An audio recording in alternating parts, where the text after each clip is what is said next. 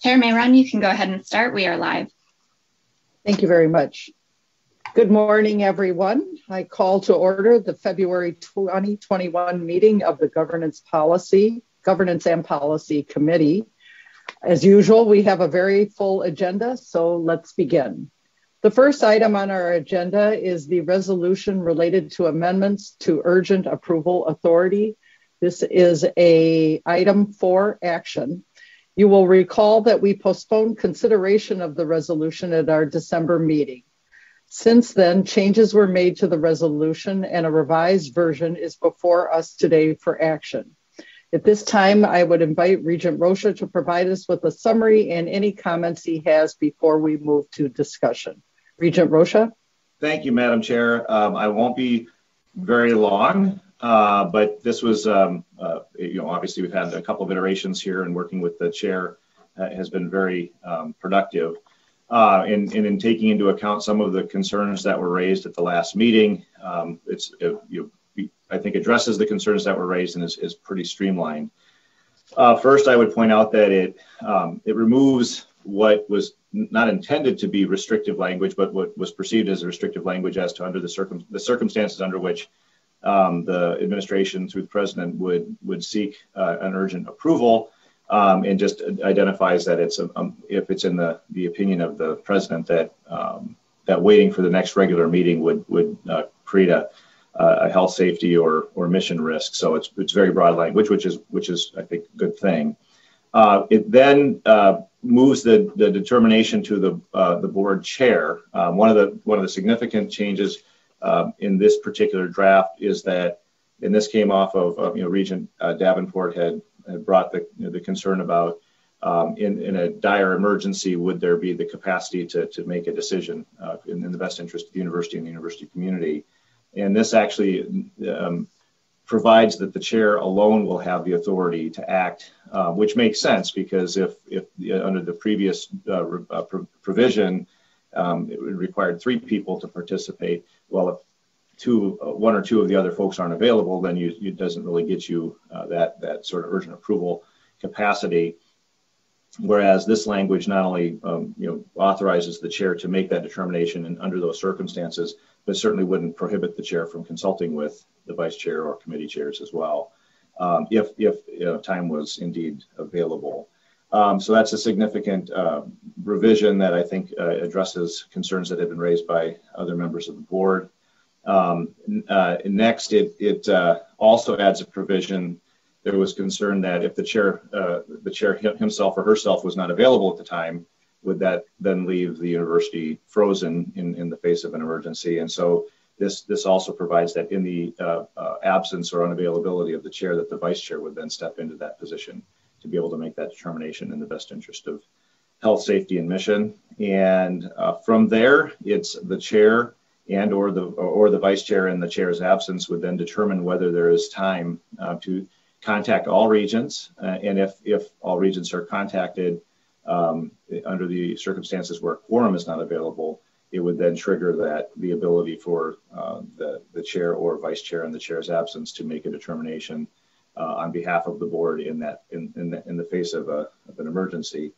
And then finally, it just clarifies that the matter will be brought as an information item to the next regular meeting of the board, in which case the board will determine whether any action is necessary, as it says, for action as appropriate. So, Madam Chair, I think that covers the language itself, and I would certainly be happy to respond to any questions to the extent that I'm able to answer them. I think that the chair of this committee is perhaps better versed than I am in a lot of respects to answer those questions. So that concludes my comments. Thank you, Regent Rocha. Before we begin our discussion, is there a motion to recommend approval of the resolution related to amendments to urgent approval authority? I would move it. All right, second. We have the motion and we have a second. Thank you. Any discussion? I'll give Sarah here an opportunity to see if there are any individuals who would like to participate. Chair Mayron, we've got Regent McMillan and Regent Swigum who would like to speak. All right, Regent McMillan. Thank you, Chair Mayron. Just a quick comment. I'm very grateful to yourself, Regent Rocha, and others who engaged here with you directly, including our capable, but more than capable, Office of Board of Regents staff. So this is a good work product. I'm 100% supportive, and I appreciate the patience that everybody went through to get it to this point. Thank you for your leadership. Thank you, Regent McMillan. Regent Swigum? Madam Chairman, I guess I will just kind of echo what Regent McMillan has said. First of all, I want to thank Darren, Regent Rocha, for modifying his original language. The work that you did, Madam Chair, with the language should be thanked as well. The changes improve current policy with a little more accountability, a little bit more openness. But while I say that, I also want to make note and publicly make note that I don't believe that there was in the past any misuse or any abuse of the urgent approval policy, either by President Kaler or President Gable. I don't think there has been anything that triggered this change, but it still probably does improve the process with a little more openness, and fully supportive. Thank you. Thank you, Regent Swigum.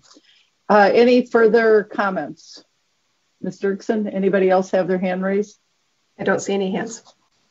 All right, then I think we are ready to proceed to vote. Ms. Dirksen, if you could please call the roll on the motion to recommend approval of the resolution related to amendments to urgent approval authority. Great. On the motion, Regent Anderson? Yes. Regent Anderson votes yes. Regent Beeson? Yes. Regent Beeson votes yes. Regent Davenport? Yes. Regent Davenport votes yes. Regent Her? Regent Her? Yes. Regent Her votes yes. Regent Hsu? Yes. Regent Hsu votes yes. Regent Kenyanya? Yes. Regent Kenyanya votes yes. Regent McMillan? Yes. Regent McMillan votes yes. Regent Powell? Yes. Regent Powell votes yes. Regent Rocha? Yes. Regent Rocha votes yes. Regent Simonson? Yes. Regent Simonson votes yes. Regent Swigum? Yes. Regent Swigum votes yes. Chair Mayron? Yes. Chair Mayron votes yes. Chair Mayron, there are 12 yes votes and 0 no votes. Thank you. By a vote of 12-0, the motion is approved. Thank you very much, and thank you, Regent Rocha, for all the work that you did on this. And also let me thank the General Counsel's Office, who also assisted and weighed in on the modifications as well. Much appreciated. All right, our next item on the agenda is an action item on the proposed amendments to the Board of Regents policy, alcoholic beverages on campus. Here to provide us with an overview of changes to the amendments since we reviewed them at our December meeting is Vice President Kramer. Vice President Kramer, if you could please proceed. Good morning, Madam Chair and members, and thank you for this opportunity to update you on the proposed amendments that we brought forward for your consideration at the December Board of Regents meeting. What I'd like to do very quickly is provide an update on 2 substantive policy changes that we have made, as well as a recap of the meetings we continue to have with groups who are both supportive and those who have concerns. First, with respect to the policy, in the December meeting, we spoke about our desire to not use the mascots in any sort of alcohol licensing. I understood a need to be more clear on that, and accordingly, the policy now reflects that we will prohibit any use of the 5 mascots in any alcohol licensing. The second policy change, the President had originally proposed that she would use, if you approve this policy amendment, some source of the revenue for student alcohol counseling. The President will continue to do so, but again, in the interest of greater clarity, that amount will now appear as a line item in the President's annual budget. With respect to groups, we met with the University of Minnesota Alumni Association, and on behalf of their president, Lisa Lewis, she asked me to convey their strong support for this policy amendment on behalf of over 500,000 legal age adults who are interested in furthering their association with the University of Minnesota across all our campuses. You also received a support letter from students in CFANS stating their support for this initiative, noting in particular the direct relationship that CFANS has in improving agricultural production, the raw material for so much alcohol manufacturing. I met with Boynton Health Services, representative of the UMD Chemical Health Advisory Committee, and others who have concerns about this policy. I know that they and others have communicated directly with you.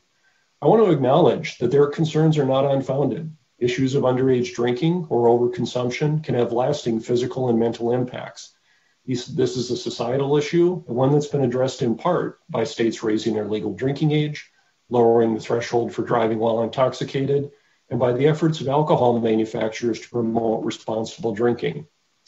Where I do disagree respectfully is that this activity that you're considering targets students directly. Using the Twin Cities as an example, our students today see both alcohol consumption and advertising in all three of our principal athletic venues.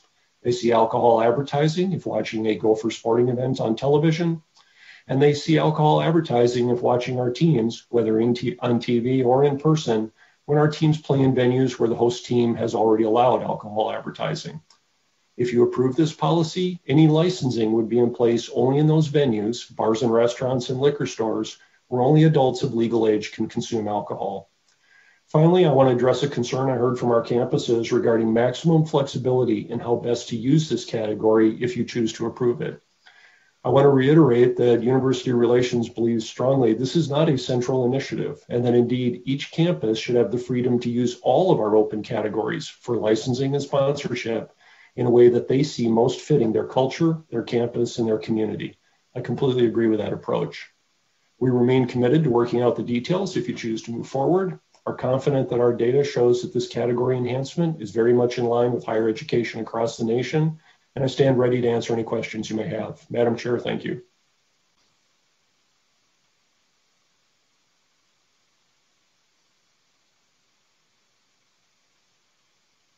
Madam Chair, you're muted. Sorry, start over. Thank you, Vice President Kramer, for your summary. Before we start discussion, is there a motion to recommend adoption of the proposed amendments to the Board of Regents policy, alcoholic beverages on campus? I'll move it. Is there a second? All right, thank you.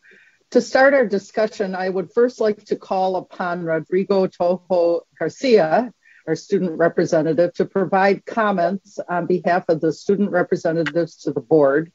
If you would like to proceed at this time, Mr. Garcia, we would welcome your comments. Thank you, Chair Mayron, and thank you, Vice President Kramer, for your presentation. I think the first thing that I would like to outline is that this proposal claims that it will only affect students who are already of legal drinking age. I take issue with that characterization, to say the least. On a university campus, the advertising that would come about as a result of this policy will undoubtedly end up having some effect on students who are below the legal drinking age. And it's true that this is a societal issue, as VP Kramer pointed out. However, this is an issue that is directly within the control of the University of Minnesota, and more specifically within the control of the Board of Regents. The WHO, among other public health institutions, has outlined that directing advertising for alcohol towards young people, and especially students, is harmful in the long run. And as we've seen time and time again over the past 10 months, adhering to basic evidence-based public health guidelines is the best way to prevent damage to our communities. As you've seen in the letter from the MSA forum this week, and also from the student representatives team, there is strong opposition to this, in part because of the science behind it. But in addition, we also have concerns about the welcoming communities that we have tried to forge on all of our campuses, and we have severe reservations about the impact that this might have. After all, this policy could open the door to allowing alcohol advertising directly in university buildings meant for academic research or housing, two areas that I personally find it inappropriate to even consider advertising alcohol directly to students. Doubly so, since university housing is home to a large number of students under the legal drinking age. So before we move forward, I would just ask of VP Kramer, or I think you're the only presenter today, so I hate to put you on the spot. what sort of, you mentioned that there was some data that you had access to that perhaps illuminated ways in which the university could mitigate the impact of this change. And could you share a little bit more about that? Thank you.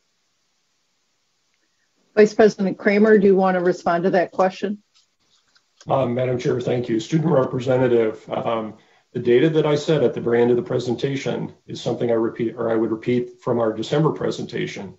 11 of the 14 Big Ten teams have already allowed alcohol licensing and advertising, and over 50% of higher education institutions nationwide have already allowed this. I don't disagree on the societal impact. The issues of alcohol overconsumption and underage drinking remain in our nation. But at the same time, the University of Minnesota made the decision in 2014 to allow alcohol consumption in our athletic venues. Finally, I would point out the policy specifically excludes advertising in either dormitories or classrooms or research space. Thank you, Madam Chair. Thank you. Anything further, Mr. Garcia? No, thank you, Chair Mayor.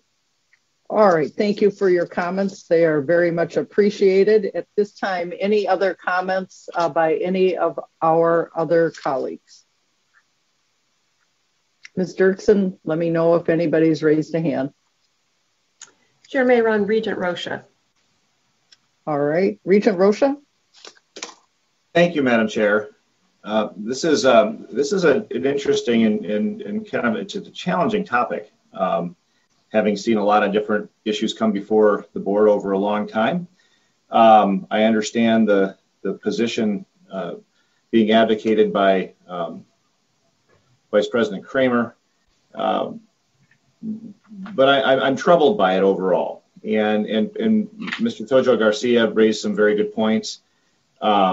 Irrespective of some of the restrictions that may or may not be in place with respect to the dormitories and research space, to me, it really kind of comes down to the brand and protecting the brand of the university.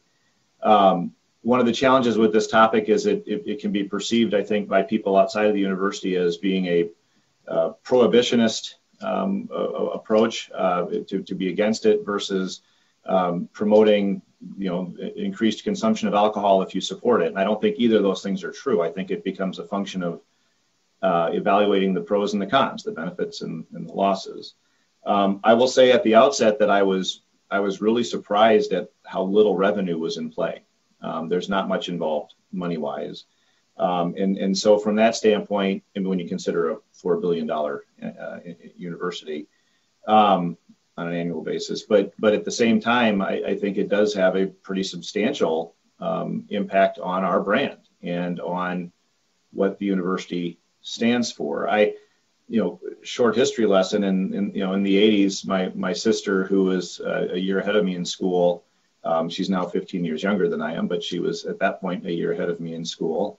And she came to the university when the drinking age was 19. And as a Gen Xer, I was the first year that was not grandfathered in and became 21, when the drinking age became 21. And that had a big impact on campus because as a freshman, she and her friends were going to bars and restaurants that served alcohol. Whereas now, as it was when I was an undergrad, the majority of our students are not 21. The majority, most people are not until they're sometime during their junior year as undergraduates. And so Mr. Tojo Garcia is concerned about underage folks being impacted by the marketing, I think is not poorly placed. And so, in that context, I'm not convinced that this it makes sense for us and for our relationships. I'm not compelled by the majority of Big Ten schools or 50% of all schools, because by the same token, that means that close to 50% perhaps are not doing it, and their brands are not associated with the sale of alcohol. I respect the CFAN's position, but as Mr. Kramer just stated, people will be consuming alcohol. It's just a matter of whether the university is attaching its name to it. So I don't know that we diminish the agricultural value by not proceeding with this. I would say the arguments that I've heard today, as I was listening, would also apply to tobacco, would also apply to lottery. would apply even to firearms. You know, people are going to buy firearms, so why wouldn't we take advantage of potential revenue by having University of Minnesota endorsements of that? And, you know, these are concerns in our society. There's a federal agency, ATF, specifically to address these concerns. So, you know, sitting as a member of this board and having a fiduciary responsibility to promote the long-term success of the university and the reputation of the university, I just don't think the case has been made for that, the amount of money that's potentially being raised. And I'm not convinced that simply articulating that some percentage of our money would be provided for dealing with substance abuse challenges,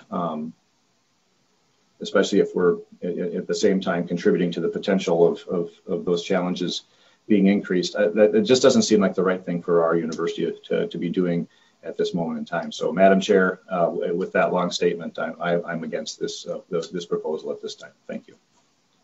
Thank you very much. Ms. Dirksen, anyone else in queue? Chair Mayron, Regent Beeson. Thank you. Regent Beeson, you're on. Yeah, thank you, Madam Chair. Good morning, everybody. I also was surprised with how low the revenue estimates were off of the bids, but I would make the argument that confirms Mr. Kramer's comments that, you know, it's not going to have, because the money is so low, it tells me that it'll have very, very little impact on our brand, and it'll have very little impact on the behavior of students. So it's almost, one could argue that it's hardly worth even doing this because it is such a small amount of money. But on the other hand, the risk is very, very low that it'll create any negative consequences. So I do support it. Thank you, Regent Beeson. Any further comments, Ms. Dirksen? Regent Hsu. All right, Regent Hsu. And just so you know, we have scheduled, I don't know if there's others in the queue, so far I think not, but my hope is to complete this discussion and vote on the motion by 8:30 so we can move on to our last topic with respect to our agenda today. All right, Regent Hsu. Thank you, Chair Mayron. I want to thank Vice President Kramer for making the change on the mascots. I was concerned about that, and I think it's better that if this does pass, that we do not use our mascots in that type of advertising. What I'm concerned about is the relationship between alcohol use and sexual assault. We've worked very hard to try and reduce that. I've worked hard beyond my work at the university to understand and to try and solve those types of problems. And I think that in this case, I find the arguments from the students and from some of our faculty and some of the letters that we received, I find those types of arguments fairly compelling. So I will not be supporting this, but I think it will pass, and I think it is a better resolution than the December version. Thank you. Thank you, Regent Hsu. Ms. Dirksen, anyone else in the queue? Regent McMillan. All right, thank you, Regent McMillan. Thank you, Chair Mayron, and thank you, Vice President Kramer, for the work since the December meeting. I know that I've heard personally from folks that around the system that you reached out and got considerably more input than what you had. Not all of it, of course, in support, as we've heard from our student representative, and all of us have seen some material, thoughtful input in our inboxes. I said last time I was, just this is a close call. And I'm planning to support it. I'm not, wild-eyed about it, and I'm not wild-eyed in opposition of it. I think that if we it's different on each campus, and the relative amounts of money that can be made, while it may look small here, may make a bigger deal at a place like Duluth as they struggle to find and put their budget into the black again coming out of this pandemic. So I think the fact that it can be individualized and treated in ways that, either used or not used as an option around the system is good. I think getting the mascot prohibition built in is also good.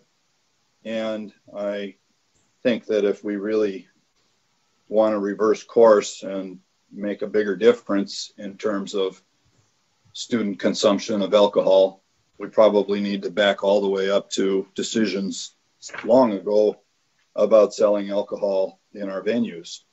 That to me is a bigger deal than a branding opportunity that hopefully will be thoughtfully, carefully, and wisely used and deployed in cases where they can actually make a bottom line difference. So I'm intending to support it, and thank you, Vice President Kramer, for the work you've done since December. Thank you, Regent McMillan. I see that Regent Kenyanya is in the queue. So Regent Kenyanya. Thank you very much, Madam Chair, Vice President Kramer, and everyone else who has spoken. I certainly understand, both sides, and I agree that reasonable minds can differ on this. So, much like Regent McMillan there, and I will also say that there are some good revisions here. My concerns, in addition to some of the ones that have been said, actually kind of arise out of the January 22nd memo that at least led me to believe that even with the passage of this, there may be some hurdles that the university is unsure of on whether or not, we'd even realize that revenue that we're discussing, whether we think it's big or small. There were just some items in that memo that led me to believe that, okay, we pass it and we're still not even sure if it'll work. With that, in addition to some of the other things that have been mentioned, I will not be supporting the resolution, but likewise, because I do anticipate its passage, I will call out that the mascot revision is good to see, as well as the dedication of the specific portion of funds to the specific cause. And I think that when we talk about brand, the other consideration is that, the Block M affects every aspect of the university, and, every corner, whether it's the academic, athletics, all 5 campuses, extension, and everything. And, we'll be associating all those entities with alcohol, but the revenue won't be spread out that way. I imagine it'll probably mostly be going to athletics, or I'm really not sure, and also won't be distributed system wide like that. But anyway, I appreciate the revisions, and I do think this is a better resolution, but mainly because of the memo that led me to believe that there are hurdles even past this resolution, I won't be supporting it. Thank you, Madam Chair. Thank you, Regent Kenyanya. Vice President Kramer, do you want to address those hurdles, or is there anything you want to comment on that? I don't think we have any other comments in the queue here, but you may have a comment about that particular item. Madam Chair and members, thank you. I'd like to phone a friend, if I may. I believe we have an attorney from the Office of General Counsel on board who's much better qualified than I am to talk about where this can be allowed and where there are hurdles with the state of Minnesota. All right. Let's see. I'm not sure from the General Counsel's office, who is that, General Counsel Peterson, or who will be responding? I'm sorry, Madam Chair. Attorney Piper, please. All right. That's why. Attorney Piper. Thank you. Thank you, Chair Mayron. So we shared a memo on January 22nd, as Regent Kenyanya mentioned. And we just wanted to point out that there are a few statutory hurdles and rules that potentially could impact what could be done in this situation. I will say that the opinions and the statute shared in that memo and our interpretation of them ultimately don't really matter. It's the opinion of the Commissioner of Public Safety and the Department of Alcohol and Gambling Enforcement, in particular, whose opinions matter on those issues. Having said that, I think it's correct that there would be hurdles to an alcohol company becoming maybe the official beer of Gopher Athletics or the University of Minnesota. But there wouldn't be sort of categorical exclusions. Certain things would be allowed under those rules as they exist today, such as advertising, maybe displays in liquor stores or in bars or restaurants, other licensed premises. There's also an exception in the rule for an advertisements does not include like packaging or labels. So you could have like a Block M or official beer of Gopher Athletics on beer cans, that sort of thing. But certainly other a broad campaign for official beer of Gopher Athletics or something like that in multiple media platforms would not be something that I think would be permissible under the current rules. So I think I'll leave it at that. And if you need more details, please let me know. All right, thank you, Mr. Piper. I see that I believe as I looked at the scanning this, that Regent Rocha has his hand up again. Regent Rocha, I'm going to ask that you, I will let you go ahead and speak again and bring us home, but if you could keep your remarks very short, I'd like to bring this to a vote so that we can get to the last item on the agenda.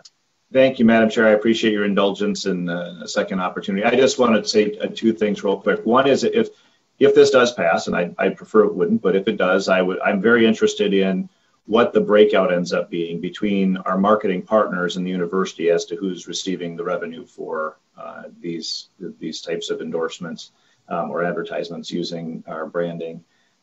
So I'll be especially interested in how that breaks out, Vice President Kramer. And then the second thing I just wanted to say is I want to thank the students on this student leadership. We've gotten a lot of very, very thoughtful, very good feedback from students. And my hope when receiving that was that would sort of, end the matter or address the matter in consistent with their position. Not only do I think that they've done a fantastic job of laying out the issues and the impact of this potential policy and the broader issue, but I felt that of the various issues that come before the board, this is so much about the culture that they currently want to see at their university. This is their time. And I felt that this would be one of those decisions where I would give a great deal of stock to their position and their thoughtfulness on this. And so thank you to them, and I plan to support their position. Thank you. All right. With that, we will go ahead and take the vote on this. Ms. Dirksen, if you could call the roll. On the amendments to the alcoholic beverages on campus policy, Regent Anderson. No. Regent Anderson votes no. Regent Beeson. Yes. Regent Beeson votes yes. Regent Davenport. Yes. Regent Davenport votes yes. Regent Herr. Yes. Regent Herr votes yes. Regent Hsu. No. Regent Hsu votes no. Regent Kenyanya. No. Regent Kenyanya votes no. Regent McMillan. Yes. Regent McMillan votes yes. Regent Powell. Yes. Regent Powell votes yes. Regent Rocha. No. Regent Rocha votes no. Regent Simonson. No. Regent Simonson votes no. Regent Swigum. Yes. Regent Swigum votes yes. Chair Mayron. Yes. Chair Mayron votes yes. Madam Chair, there are 7 yes votes and 5 no votes. Thank you. By a vote of 7 to 5, the motion is approved. Thank you for the excellent discussion and excellent work by your office, Vice President Kramer. I think that your collaboration and gaining input from a variety of different constituencies well served our discussion here today. Much appreciated. All right, our final item in discussion for discussion today is board assessment and options and objectives.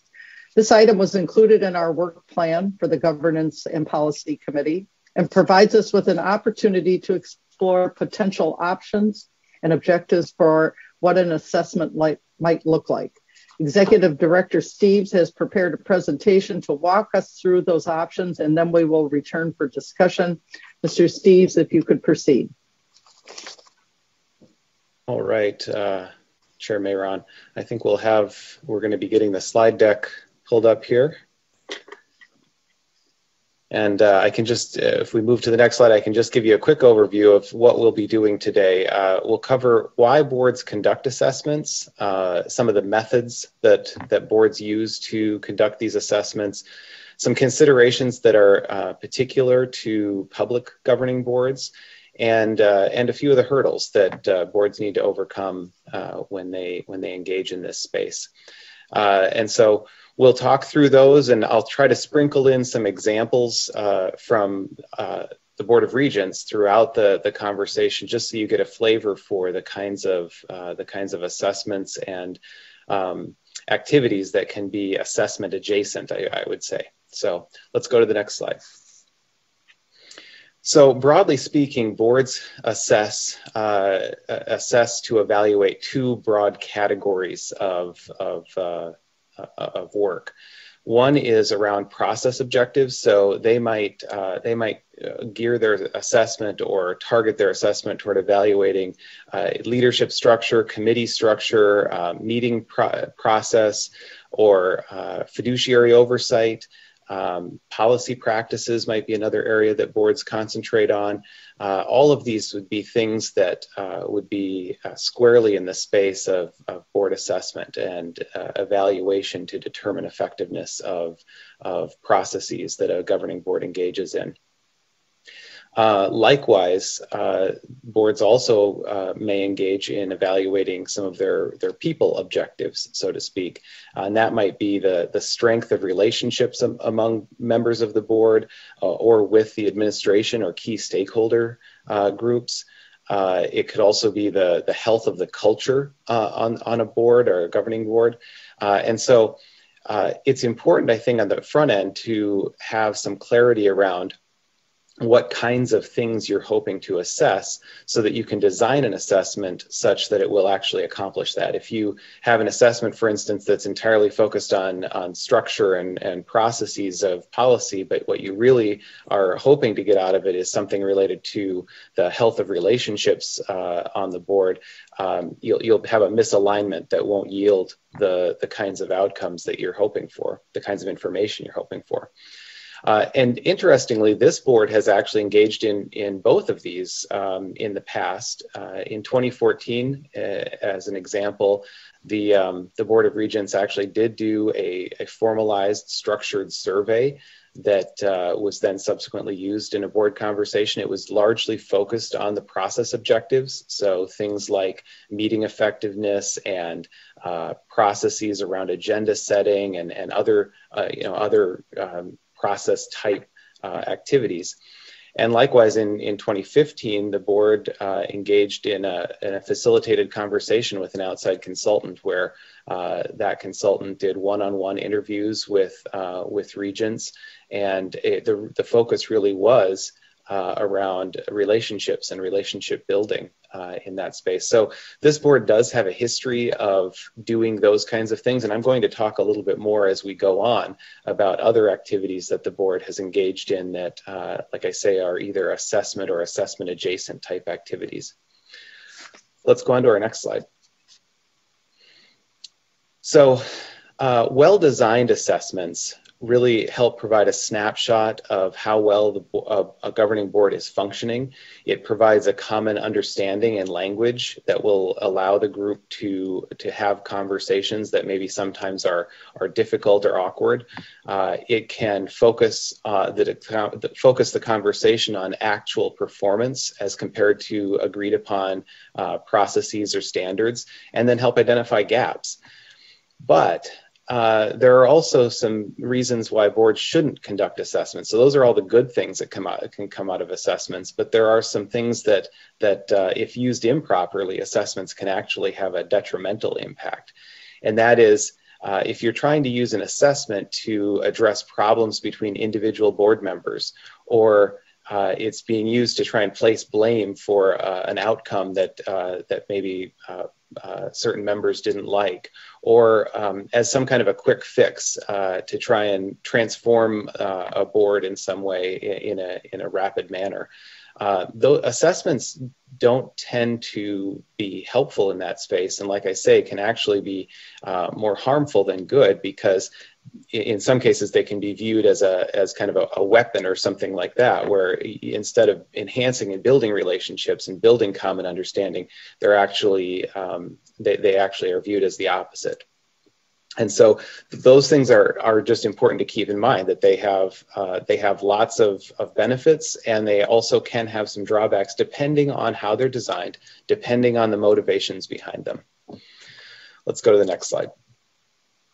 So there are a variety of assessment methods, and I'm going to touch on three major types. The first is a self-assessment, and that is largely feedback or feedback solely from members of the governing body.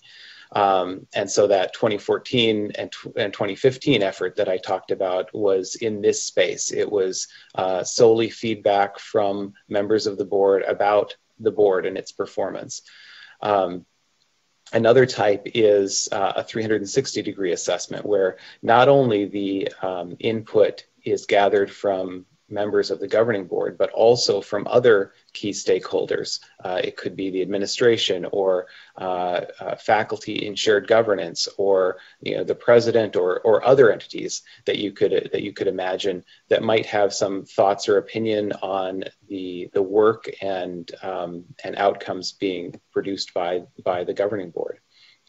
And then finally, a third type of assessment might be a document or process evaluation, comparing the core governing documents and procedures of a governing body to some standard of best practice, or some model of another institution that is viewed as having a particularly good process in that area. All three of these assessment methods can be done with a consultant or without, and so it's the whether or not you engage someone else to help you with this is really a decision that you need to make kind of once you decide what it is you want to do with the assessment, what objectives you have, and then you decide your method. Then you can decide how you'll actually proceed to do it, whether you want to handle it in-house or whether you want to hire a consultant and have that person guide you through that process. Okay, let's move to the next slide. Public boards tend to use formal assessments much less than their private peers, both private higher ed boards as well as private nonprofit boards, or even private sector boards. And there are, in fact, when we talked with our membership association, the Association of Governing Boards, they report that only about 1/3 of public college and university boards across the country do some sort of formalized assessment on a regular basis. So 2/3 are not. And that holds up also in the Big Ten. That percentage is roughly the same. Noting that the Big Ten, even though all, except for Northwestern, even though all are public boards, they all have different levels of permissiveness in terms of their ability to meet in closed sessions or have conversations that are perhaps more free-flowing. All right, let's go to the next slide. And as I alluded to, the reason that public boards, or perhaps some of the reasons that public boards use assessments less than private peers are several. One of those is sunshine laws. Sometimes things like open meeting laws or Data Practices Act, or similar records laws, make it challenging for board members to feel like they can be truly candid in providing assessment feedback, either on processes that they don't find to be as effective as they would hope, or perhaps issues with other members or the health of the relationship among members of the board. And so because of that kind of tension between those laws which ensure transparency and people's willingness to be candid, sometimes I think public boards tend to shy away a bit from formalized assessments. Secondly, public boards tend to not be self-perpetuating in that they don't control their own membership. And one of the big areas that private boards use assessments to evaluate are gaps on their board, gaps in skill set, or they evaluate the effectiveness of the group as a team, because then they can go out and recruit people to fill gaps. Public boards don't have that same structure, and so public boards tend to either be appointed by or elected by the governor or legislature or members of the public, and so the board doesn't have control over its membership in the same way, and so some of the motivation to do those assessments is reduced or diminished. And finally, timing. Boards, in particular in the public sector, more so than private boards, are ever changing. This board, for instance, every 2 years is reconstituted, at least to some extent, and that ever-changing nature of public boards means that the timing of assessment can be challenging. Do you assess just after an election when you have new members who haven't yet experienced some of either the culture or the processes of the board, or do you wait until near the end of their term when they have lots of experience, but now you're just on the cusp of having new members again? And so it's always a little bit awkward to try and figure out what the timing might be. But this board has actually overcome a number of these hurdles, and I would argue, I wanted to just give a few examples. I would argue that in many ways has developed a culture of ongoing assessment. In 2015 and 16, this board created a special committee on governance and policy that was the precursor to this committee actually right now, and this committee was then created in 2016-17. This provided a forum for these kinds of conversations, other kinds of conversations. You may recall that we had an expert from AGB join this committee at one point and talk about governance best practices. This has also led to regular and ongoing conversations around processes and annual planning and fiduciary responsibilities and similar topics. This committee has taken up comprehensive reviews of reservation and delegation of authority, which the policy related to reservation and delegation of authority, which is a fundamental governance kind of process document that actually drives a lot of the work that the board engages in. Similarly, the board operations and agenda guidelines policy, which resulted in a pretty significant restructuring of committees and many updates to both agenda processes and other procedures on the board. And likewise, the board engaged over a 2-year period from 2018 to 2020 in a really comprehensive set of discussions around the board's code of conduct for its own members. And so there were many conversations around expectations of one another, fiduciary responsibilities, and conversations in that similar vein. And then I would just also note that both on a staff level and among members of the board, we have been for many years very active in the Association of Governing Boards and among our Big Ten peers. And that has given us a tremendous opportunity to gather best practices information and bring back a lot of information that has been really helpful and useful in designing our processes and procedures. So I guess I would offer that simply so that you have some context around ways that this board has actually tried to accomplish some of the work that assessments aim to provide, or some of the outcomes assessments aim to provide, even though it has probably gone more away from having a formalized, routinized, regular annual assessment process. So with that, we'll turn to a few discussion questions, because the whole point of this was to give you some context and then allow members of the board to really engage in some discussion around, do you see the assessment as potentially adding genuine value to the work of the board? Do you wish to engage in a more formalized assessment process? And if so, what objectives might you have? What approach might you want to use? What time frame makes sense given that awkwardness of every 2 years election? So those are just some discussion questions. I think all would be valuable because they can allow this group to decide how it wishes to engage in this space, and that's really valuable to us as we work to plan the board's work. So thank you. Thank you, Mr. Steves. Much appreciated.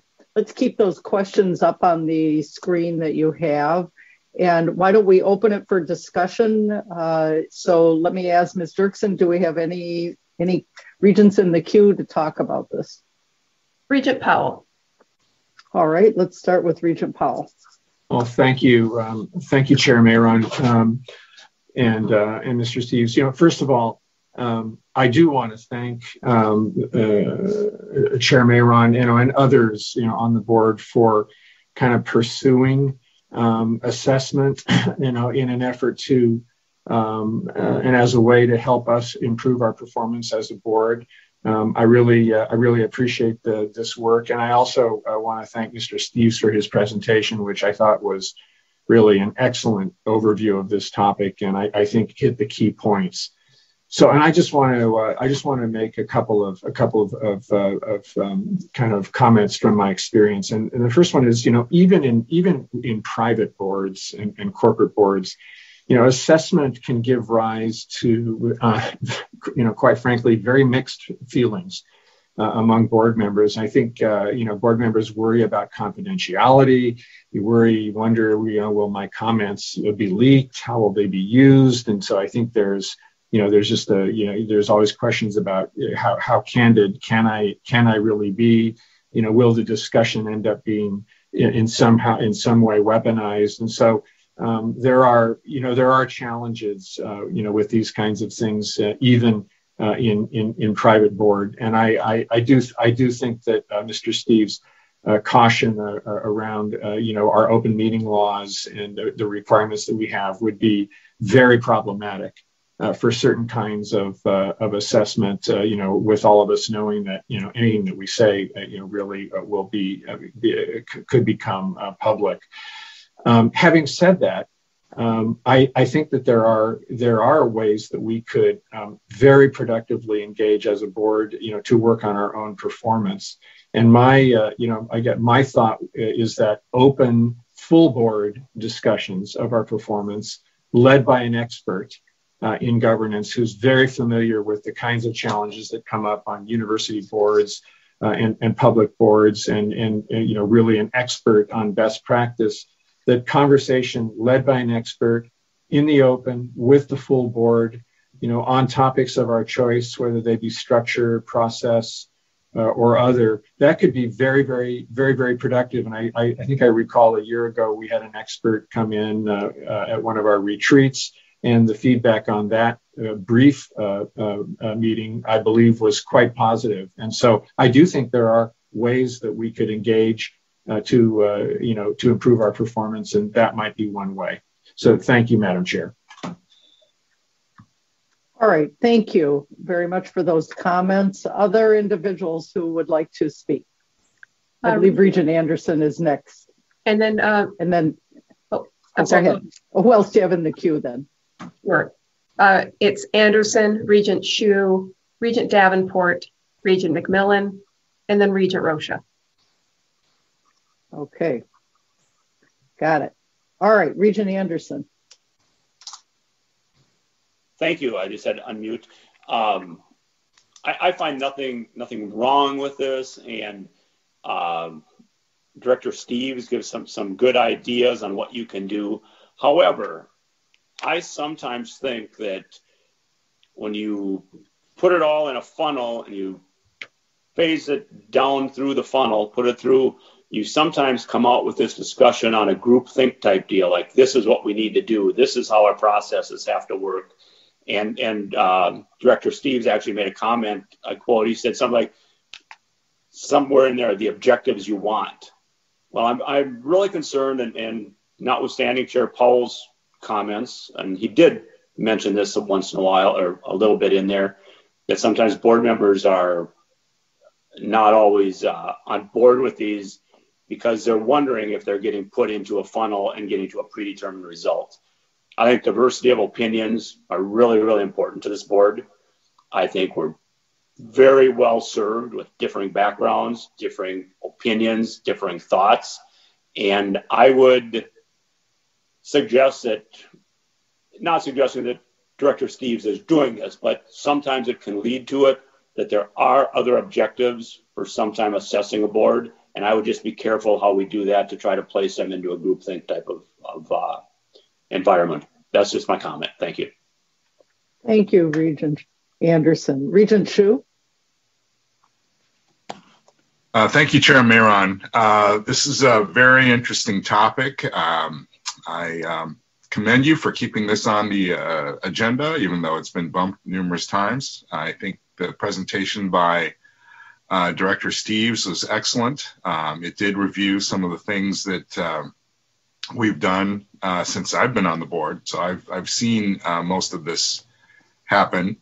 I do ask, is Mr. Steves still there? I assume he is. If Mr. Steves could maybe go through a little bit more of the history. I believe that the last time we talked about doing a survey, we backed away from it because we thought that the survey would become public information, and I think people didn't want that to happen. So because we are a public board and we do have sunshine laws and Data Practices Act type things that we have to live by, what is Director Steves' opinion on that type of work? I understand a survey was done. He didn't go back far enough in the history, but I do believe a survey was done in 2014. Is that correct? Executive Director Steves, do you want to address that quickly, and that so we can make sure that we get comments from others as well? Chair Mayron, Regent Hsu, yes, the board engaged in a formalized survey in 2014. It engaged in a one-on-one set of discussions and follow-up discussion in 2015. And it discussed whether to do an assessment in the summer of 2017, but did not decide to proceed at that point in time. But again, I guess I would emphasize that whether or not the board engages in a formalized assessment in terms of a formal survey with results and discussion, there are just a number of activities that the board could engage in that are assessment adjacent and yield some of the same benefits. And that's where I was highlighting some of those other activities, because I just think they've been quite valuable to this board and should be viewed in that same space, I think. All right. Regent Hsu, any follow-up before we move on? No, thank you. All right. Thank you very much for that additional information. The next regent is Regent Davenport. Thank you, Chair Mayron and Mr. Steves. That was a good presentation. 3 points I'd like to make. One, I believe that it is important to have some kind of periodic assessment, maybe focus more on process objectives and board makeup skill sets, that kind of thing that you mentioned, Mr. Steves. Second, I believe there should be an element of external feedback. And third, if we were to do this, very careful consideration of a facilitator. There's a range of skills there too. So thank you. Thank you for those comments, Regent Davenport. Regent McMillan? I'll pass in the interest of time. Regent Powell covered my thoughts largely. Oh, all right. I think Regent Rocha is next. Thank you, Madam Chair. Yeah, very good comments across the board here, and I, sort of to put a point on the concern that sometimes in assessing your culture, you can create a culture of assessing culture. And with the board of our variety, we kind of fall in between other sort of governmental bodies and then yet corporate boards with the number of times that we meet and so on, that there's going to be a wide range of opinions as to what the role or what the operational effect of our board might be. And that's the big concern with this type of assessment, is that some folks may perceive it as a tool to try to shoehorn perspectives onto the board as to how the board should operate, as opposed to a natural assessment of how the board operates. That being said, I think that there's a tremendous value in having the conversation, even among board members ourselves. I think that having it in a regular and periodic approach really helps avoid the perception that somebody's trying to have an effect, a specific effect, or reach a specific outcome in the assessment if it comes out at a certain time, particularly if it's during a period of considerable discussion. Our board is in a very interesting time. I think that you're seeing this across the nation, where boards are really having to answer some difficult questions about not just the role of public boards, but also the role of public institutions like the University of Minnesota. And so being able to assess it, and again, Regent Paul, I think, made some very, very good points on this, that being able to make that assessment in a way that provides a positive opportunity for improvement in that dialogue, I think, is great. But just being very, very sensitive and very careful about the fact that it can be perceived by some folks as being something that's a political enterprise in itself. And so, but to that end, I think that our board office has been fantastic, and when we've done this in the past, I've taken a lot of very positive input out of it. So I appreciate the chair putting it on the agenda and look forward to the continuing dialogue. Thank you. Thank you, Regent Rocha. Mr. Dixon, any other individuals with their hands up? No, Chair Mayron, there are none. All right, let me just share a couple thoughts or comments that I have. I've always been a big supporter of the use of board assessments with the hope, and I think the objective, when we talk about what's the objective of any kind of board assessment, regardless what process you use, self-assessment, 360, whether you use an outside consultant or do it inside, is to evaluate your performance with the hope of improving your performance so that the board can become as effective as it possibly can in what its mission and what it's called upon to do. I think that your comments, Mr. Steves, and also by Chair Powell, that the board has certainly taken actions from my viewpoint on examining process to improve its performance. And Executive Director Steves laid out a lot of different ways that we, through our governance, this committee, through the examination of policies, what we're really doing is examining on a periodic basis the process that we use, and perhaps continuing to do that type of work as we've done it in the past, which is to periodically look at our policies that govern us, is maybe sufficient. I'm not sure, but that could be.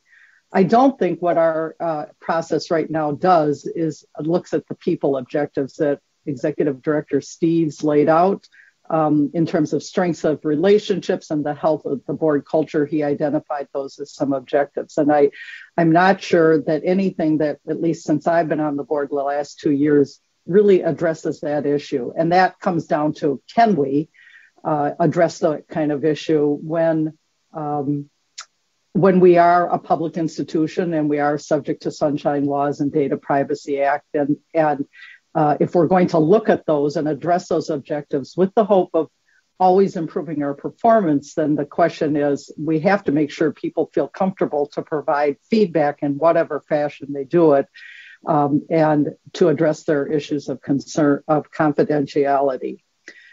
I think for me, before I could come to a conclusion about whether to do an assessment, whether to hire an outsider or not, I think it would be helpful, as I think about it, to get some more information from those public institutions who have conducted self-assessments, specifically focusing on them on the assumption that they too are subject to sunshine laws or data privacy laws, those sorts of issues, to find out how they address them, but more importantly, to find out the kinds of questions that they asked as part of those assessments, and then to find out whether ultimately, how did those boards who did the assessment, what kind of, to get feedback from them, did they find the assessment helpful? And if so, what changes resulted as a consequence of doing that sort of assessment? So I think for me, getting some more information from our colleagues who are similarly situated to ourselves in the public sector, I think would be helpful to see whether doing any sort of self-assessment, particularly one that focuses on the people objectives, whether that's feasible and ultimately, in my view, in terms of objective, improved the performance of the board. If we could find a way to do that, I would be all in favor of doing a board assessment, and personally, I would be using an outsider, a facilitator as well, to do that, because the issues we need that expertise, and there are some excellent facilitators out there. But for me, I think I need a little bit more information about how useful this would be. Regent Mayron? So any further comments by any of my colleagues before we bring this part of our agenda to a close? Regent McMillan has his hand up. All right, Regent McMillan. I couldn't stand the thought of actually passing, so I got to add. Now, question: Have we? Your comments led me to pick up on a theme. There's three exceptions to the disclosure laws. One is, of course, real estate. One is privileged and confidential materials, attorney-client privilege, and then the last is personnel data. And I know for public officials, it's different and it may not work, but have we explored, and I don't want to ask the General Counsel's office right now, but as you do that look at other public boards, is there any way that a basic assessment could fit under that personnel information or performance, because a performance review of a university employee is not disclosing, it can't be disclosed. There's areas there, maybe a little bit of work with the General Counsel's office might bear fruit in that regard. I'm not trying to hide anything. I just think sensitive issues like this don't necessarily need to be, I don't see a public purpose in that being disclosed, and there is that category for personnel issues. So maybe the office of board of our board office could take a look at that and explore that with Doug Peterson. Okay, thank you. Maybe it's not possible. Mr. Steeves, maybe you want to, the board office may have already addressed that issue as to whether it would fall under the exceptions on the sunshine laws or with respect to data privacy. And if not, we can certainly take a look at that as we come back with and evaluate all of the feedback that we've gotten here today. Mr. Steeves? Chair Mayron. There you are. Chair Mayron, we have actually explored that with the General Counsel's office, and I think largely concluded that it does not provide an avenue through which assessments could be would be classified as private personnel data. That said, I mean, we'll leave it to the General Counsel's office to advise the board directly on that topic as we gather more information, and then you can read their advice directly. All right, thank you very much. Anyone else have any other comments, Ms. Dirksen? No, Chair Mayron. All right. Well, thank you. Thank you, Mr. Steves, for excellent presentation. And I also know I want to thank Ms. Dirksen, who did a lot of the yeoman's work on the background of what makes for an effective assessment, the pros and cons of it, all the work that Mr. Steves talked about. So I want to thank her as well. Unless we have any other matters that the Regents wish to raise at this time, then I would indicate that we stand adjourned. And if I may just interject. Yes. We'll reconvene at 9:30 Central, a little over 15 minutes from now. All right. Thank you very much, Chair Powell. We stand adjourned.